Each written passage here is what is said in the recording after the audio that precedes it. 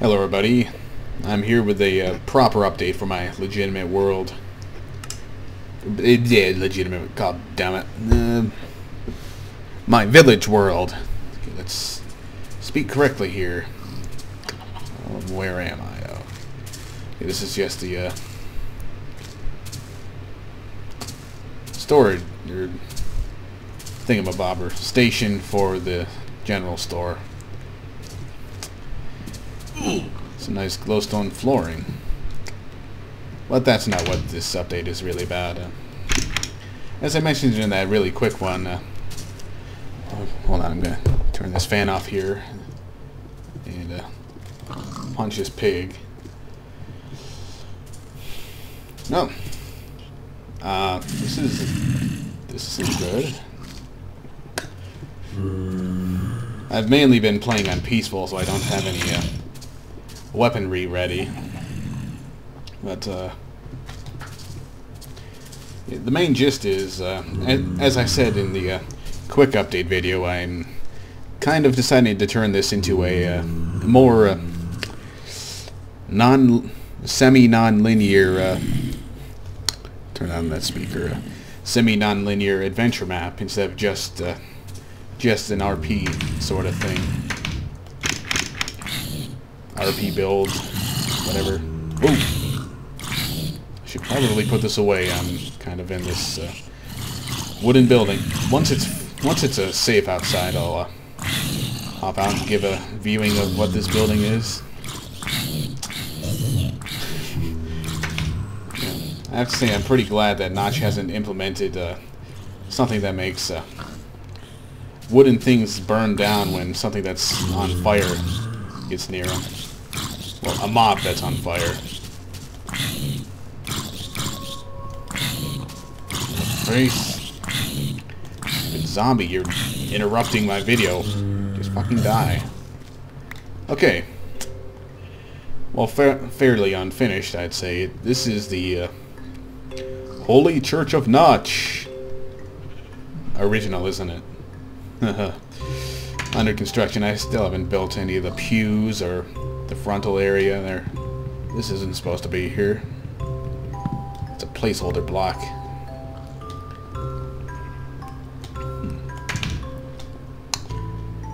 But, well, like I said, I'm not going to show everything new in the world because I want some things to be a surprise for it. But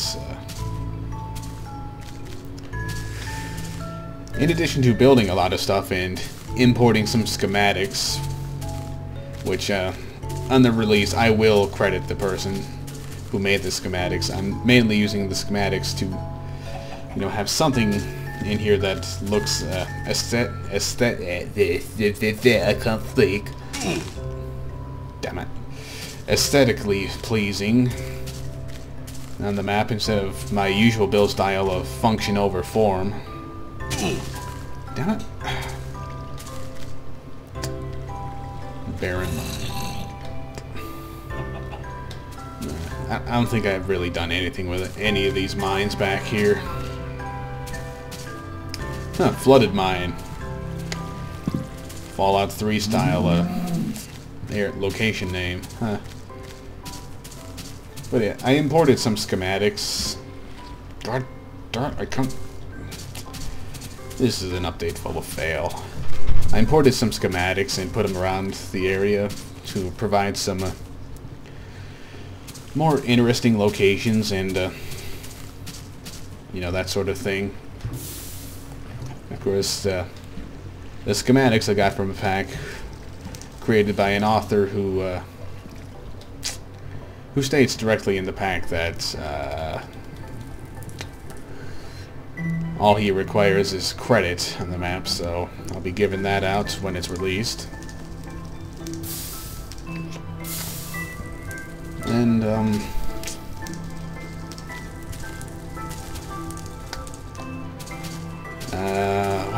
what else?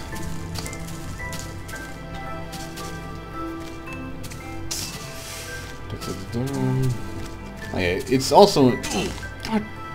I can't make any jumps today. It's also incorporating a few new ideas. Well, not necessarily new, I'd say probably, but something I haven't really done before personally. And quite a bit of storyline thrown in. Unfortunately, currently, the only ways to do storyline are posted on 1,000 signs or have a separate note, a text file. And I really wish grass didn't grow on block sets you placed a minecart track down on, because this is going to cause trouble for my transport system in this regard, since I've seen pigs spawn on it before. And they tend to mess with powered minecarts, which is what all this relies on.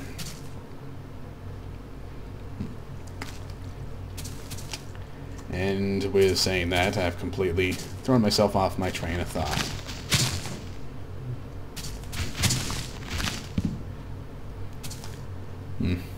Guess you're wondering, I've been doing this for a lot of trees just to try to prevent mobs from spawning in them, because you know, this is the village. The village is supposed to be at least somewhat safe, despite the ominous warnings of creeper attacks and other such things. Fuck. I still completely lost my train of thought as to what I was talking about earlier. But oh yeah. I think Notch at some point said that he was planning on making it possible to store text in books or something, or maybe that's just speculation. Oh, that's just a fireplace. I was getting worried there. I mean, this very large wooden building that's, well, as you saw in an earlier update, I built myself, and it's probably the most aesthetically pleasing thing I've ever built, which isn't saying much. But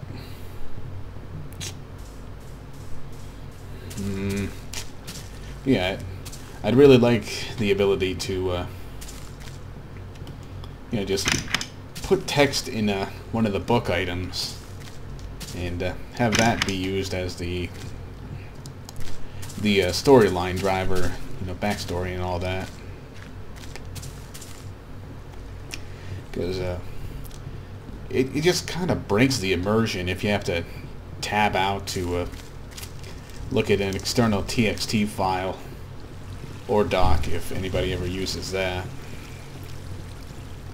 I suppose it would be docx, because most people with Office have wasted their money and bought Office 2007 or later.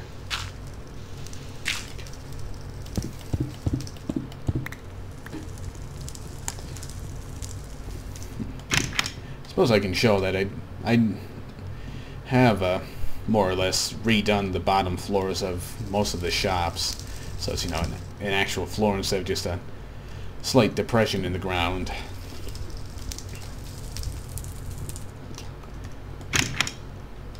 I suppose I can go over a couple other plans.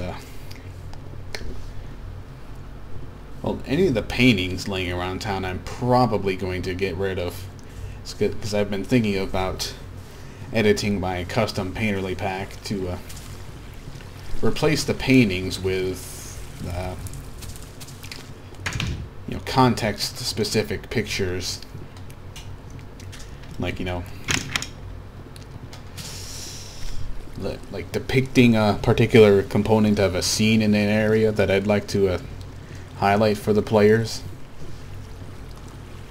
Like, well, the general theme of this as of right now is going to be something like very, very downtrodden. And why am I getting frame rate lag here? I got rid of all the redstone nonsense here because it was just a big fucking waste of space, but it really shouldn't be killing the frame rate like it was. Then again, it's not running as smoothly as it should be anyways. You usually get more than 25 to 30 frames per second while recording in this setup, for Minecraft at least. Yeah. the general feeling behind the world is supposed to be one of, you know, very downtrodden. Things are going wrong everywhere for everybody. Lots of, you know, tragedies are occurring. And being able to visually express that in more ways than just building a couple buildings that are, you know, broken down, aka a couple blocks broken out of them, and throwing up signs would be, I'd say, would certainly add to the atmosphere. That's a lot of coal. And I suppose that's the main gist of it. In case anyone's wondering, I think this is the result of my world corrupting at some point and creating some crazy chunk errors. Like all along this line for I don't even know how long. It does this like hold on, I can move out and show a bit more of it. But all along this general line, there's really sharp contrast between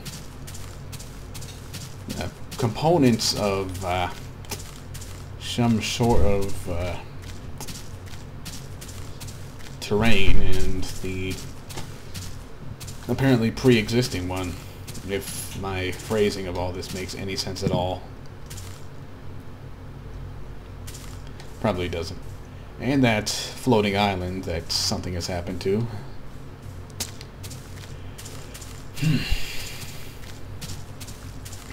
So mainly that sort of thing is the biggest contributor to getting dark here. That's not good. Biggest contributor to the map not being even remotely close to being released yet, despite planning to have released it a while ago.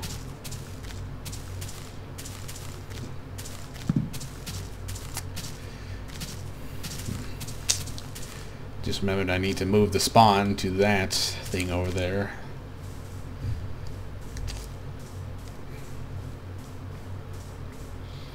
So yeah, I think that's probably going to be about it for this update. Maybe. Since, well, that's really all I'm willing to show off right now. Like I said, I want most of the additions to the world to remain fairly secret. You know, something that the player is supposed to discover themselves instead of, you know, what it did in most of the previous updates and just show everything off. So that'll be it for this, and see you in the next update.